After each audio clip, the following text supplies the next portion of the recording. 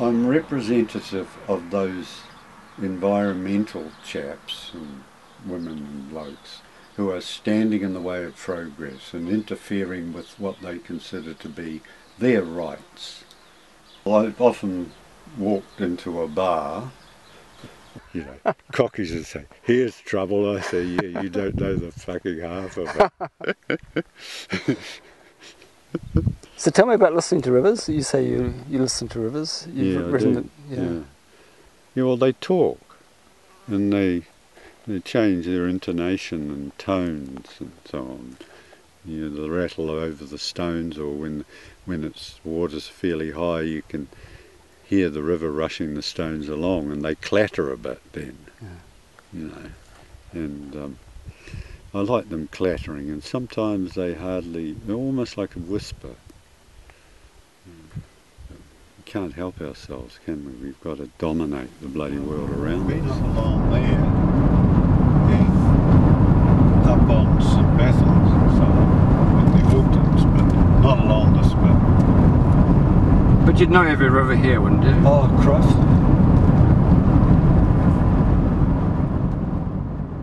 From an early age, we went off to various parts of Otago and Southland on the weekends to go fishing mainly, but also just to become more familiar with country that we hadn't seen before, and that we grew to like and love a great deal. And it instilled in me a desire to protect this wonderful southern part, so that there would be something enduring about it all. Enduring insofar as what had evolved within nature itself prior to us, and on into the future beyond the likes of me and our offspring and so on. And I've found over the years that I've become more and more disturbed by the way in which progress ends up in destruction, depletion, degradation, and so on and so on. No respect whatsoever for what's evolved over time in many cases. It's as if it's all about us, and that's what counts most. So have you always been a southern man? I ended up in Wellington for a time in my 20s, and one day I kept going. Well, I started to find myself going down to Island Bay and looking across Cook Strait. I could see the seaward Kaikoura and so on. And I came home one day and I said to my partner / wife, "We're going home." She said, "I'm not." I said, "Well, I am." By then, what I'm really talking about, I knew where my home place was, and I didn't want to be separated from it. And I've found that I'm much more at ease in the south than I am in the north, and a major part of that is the sheer numbers. And I don't believe that we can continue to proliferate in the way in which we are if those who follow us are going to have something that they should treasure left behind. Brian, whenever we make a submission to a hearings body of some kind, there's always a PhD there who's taken one very expensive glimpse at the problem that involves our whole lives. And I've always thought that we should be the expert witnesses. Are you an expert witness? Well, I've got to be, because I'd have to be blind if I wasn't observant and so on. And I've seen tremendous changes in rivers and streams and in the environs of rivers and streams. And I've witnessed, a depletion of insect life in the evenings, hatches of flies and so on, and fewer fish in most places. Not in all places, but in most places. And I've seen more and more water being taken from rivers and streams and sprayed onto farms, other parts. And I think that we've exceeded what we ought to have done. So you use all your writings and your poems to articulate your environmental views? Yes, I do to some degree, but I've written, I think, a lot of personal poems about relationships and people I'm very fond of, and so on.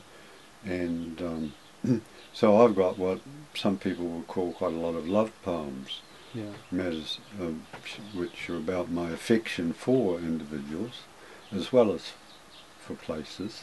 And I've also written quite a lot of poems which are taking a swipe at the politicos, so on and so on.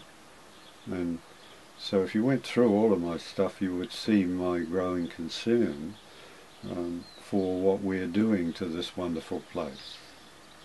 We're surrounded by farmers here, and I can tell you that many of them would like to see me dangling from a pivot irrigator, but how do you get on with your neighbours and with developers and with farmers? How do they treat you? I'm representative of those environmental chaps and women and blokes who are standing in the way of progress and interfering with what they consider to be their rights. What right does one man have over taking the commons from another? That's a good question for a philosophy paper. I see us as, I'd like to think that we accepted that we were part and parcel of the world around us, but not entitled to dominate and do things with and to it that result, as I've said, in degradation and ruination and so on and so on. Would your father's generation have done the same thing today if they'd had the tools?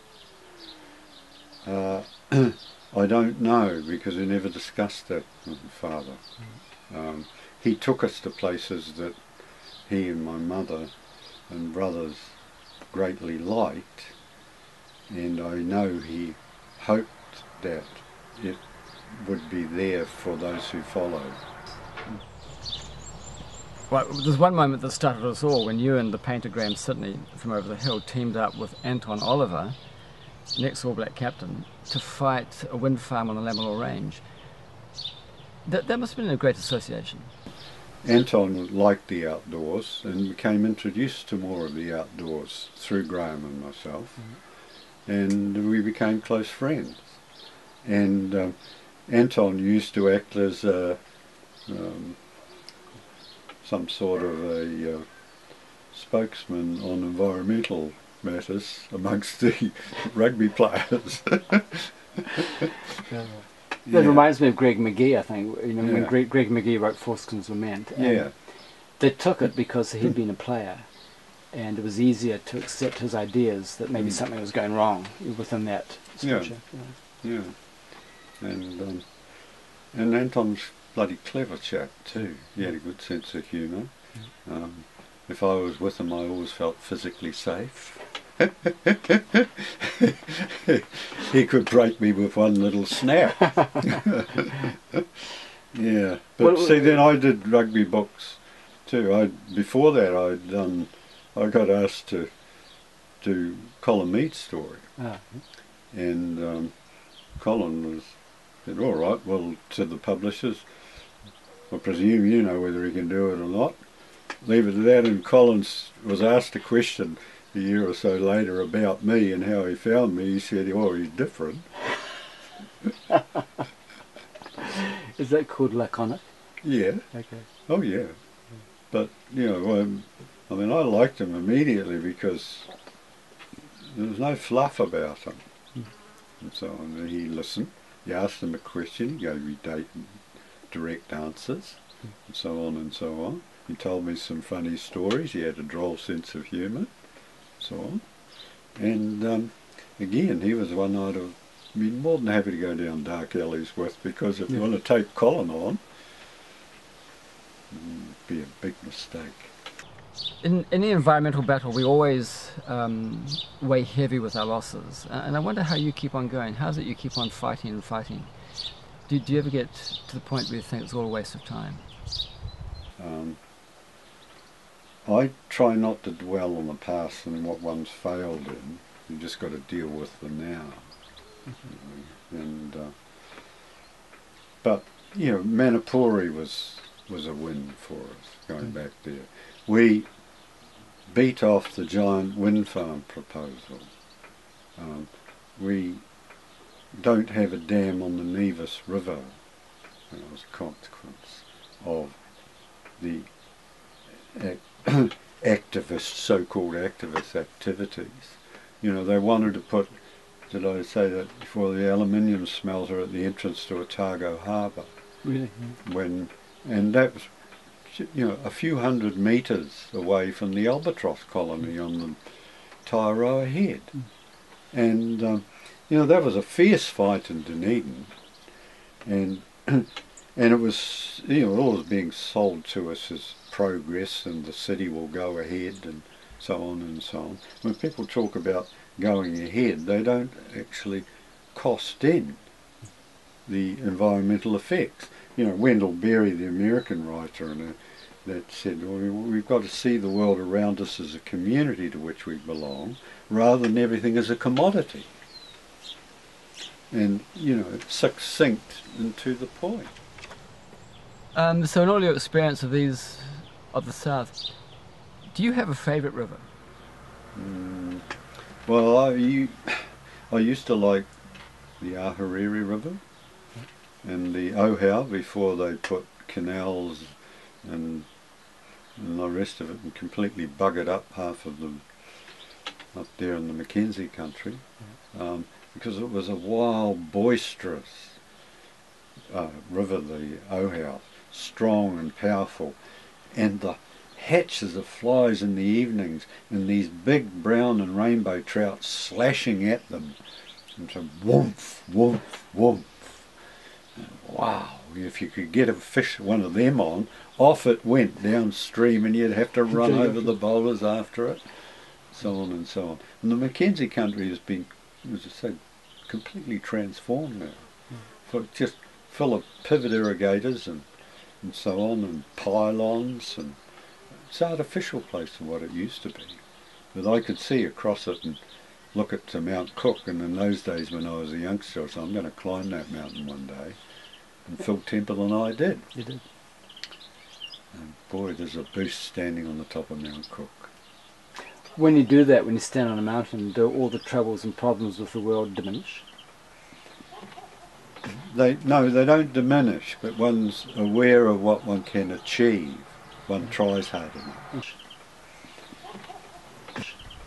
We were attending a climate change march in Cathedral Square the day of the mosque shootings, and Kathleen Gallagher, you know, the film she made about rivers and so forth, she put a copy of your poem Sky on the cairn that we'd built in Cathedral Square.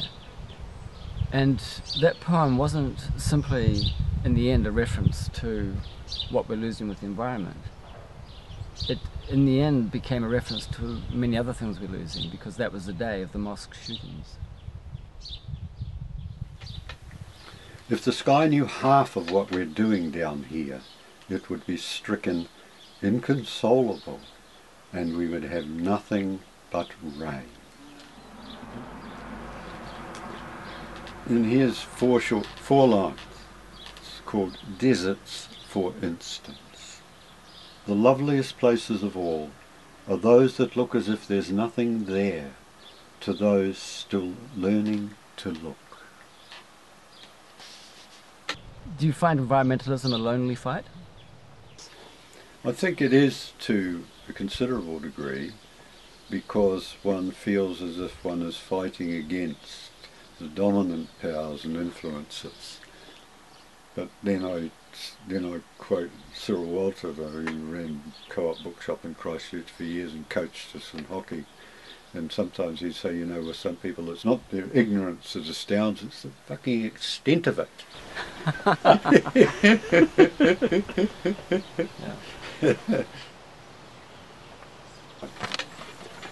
One day when you are beside me, invite me to speak of the secrets I never knew I wanted to tell you, of the warmth I never knew I owned until you released it by moving close as lamplight seems to glass. Ask me why I came to you with the reverence of one who sees a flower bloom where none has bloomed before. By saying what is, I will have said what was. Sometimes, when you're content, ask me what it is that moves me to want to hold you so often, and laugh when I tell you the same old indestructible thing. One day, when you are where you need no invitation to be, I will tell you how you flower like lamplight in me.